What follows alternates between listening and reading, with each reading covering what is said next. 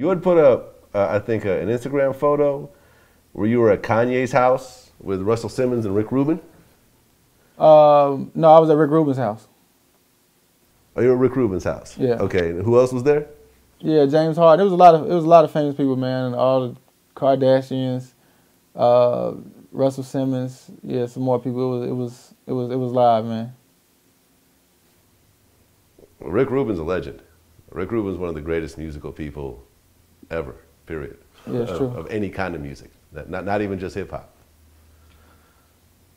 What was the story behind that whole thing? Who got me in touch with him really was Chris Rock, the comedian. And he got me in touch with him. I met him on the set of Empire.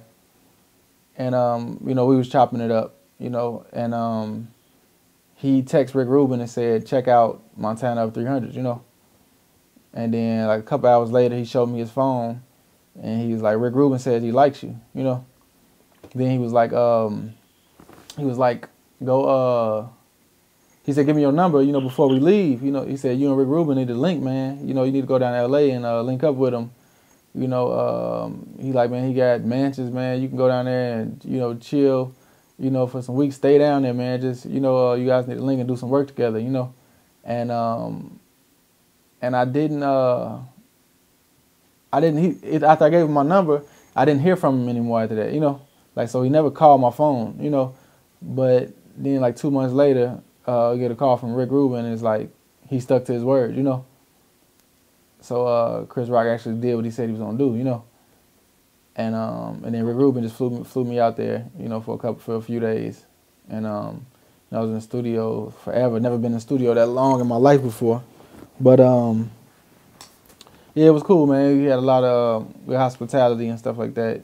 Everything was cool, man. Good dude. So you were in the studio with Rick Rubin for how long? I was probably there for like over 10 hours straight. And what'd you guys come up with? I don't really want to talk about that right now. Like, it'll give too much of that information away. All right, fair enough. But you got to work in the studio with the legendary Rick Rubin. Yeah. That's what's up. So there was rumors that you have songs with some other people too. Kanye, Jay-Z, Lil Wayne. Is that true? Yeah, I don't want to talk about that either. You don't want to talk about that? I don't want to get no light on that. So you're not confirming or denying it. This is what you're saying right now? Yeah, that's what I'm saying. I'm not talking about none of that. All right. What's going on with your label situation? I mean, you're independent right now, but yeah, I'm independent. I'm staying independent right now. I got a lot of labels actually asking me right now, you know, do you, like, what kind of record deal do you want, you know? Like, to really make it work, you know, in my favor, and, you know, asking about, you know, my artists and, you know, exactly what I want to do and what type of deal I'm looking for, you know?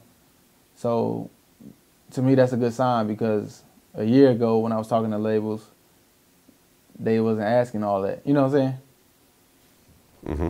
So I'm doing good, you know. Like I said, I'm not desperate. I'm very comfortable where I'm at right now, and I'm just, you know, building my value and, you know, staying busy and staying working.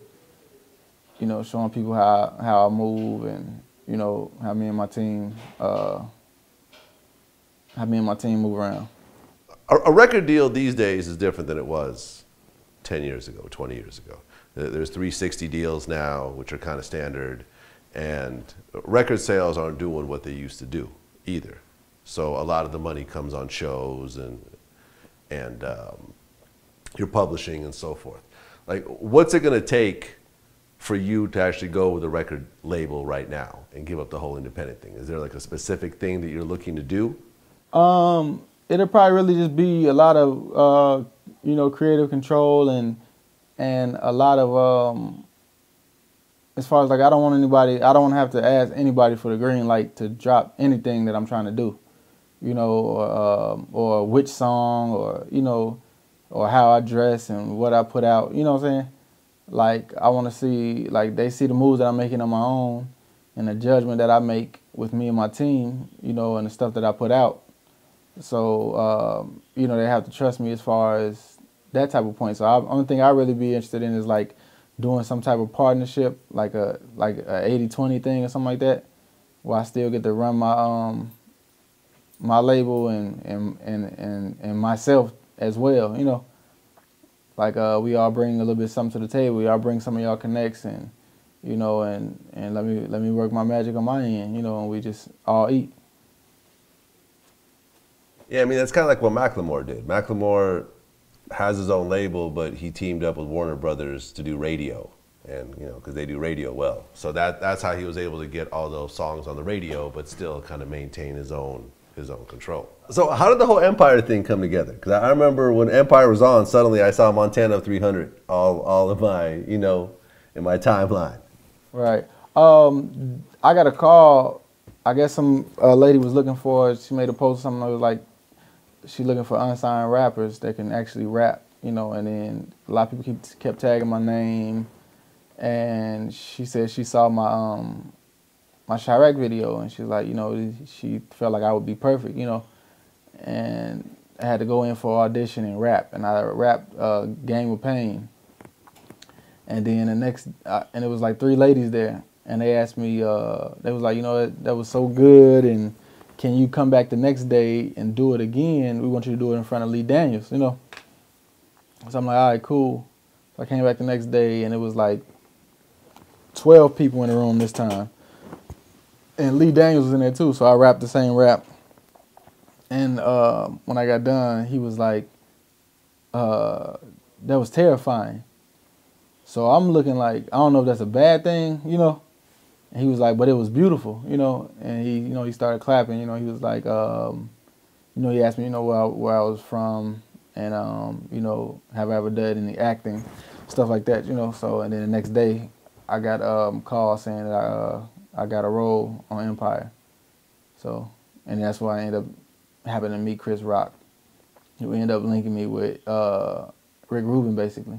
So, you know, they say everything happened for a reason, or, you know, one door opens, and, you know, some more follow. Did you actually have any speaking roles in the last episode of Empire? Because I remember I saw you with Lucius.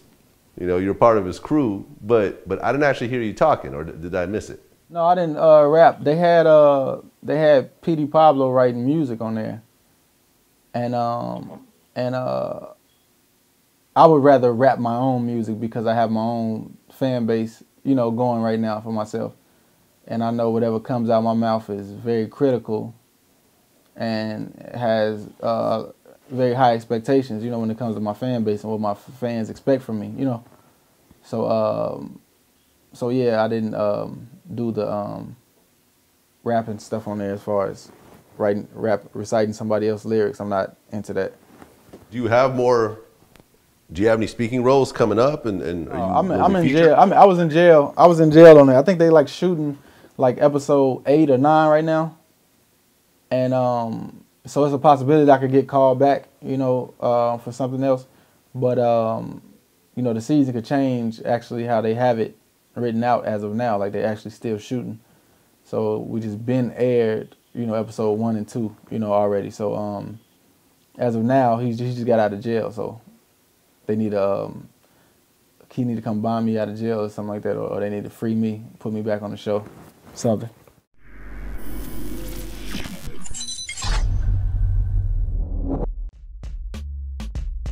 They got pressed by Taxi G Big on me. Like, yo, we don't like that video. We don't like something that Dice made towards my mans. He shouldn't have said nothing. It's either P Dice or it's all of y'all. Like, we want problems.